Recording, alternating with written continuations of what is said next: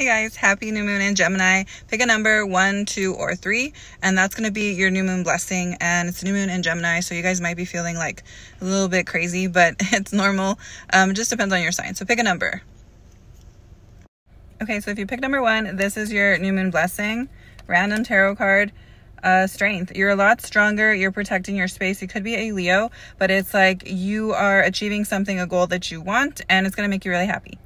Okay, so if you pick number 2, this is your new moon blessing. You guys have the King of Wands, Aries, Leo, Sagittarius, but this basically just means you have like your love life is going to be awesome. Okay, pile 3. If you pick number 3, this is your new moon blessing. You guys have, oh my God, no. Hey guys, if you chose pile 3, this is your new moon blessing.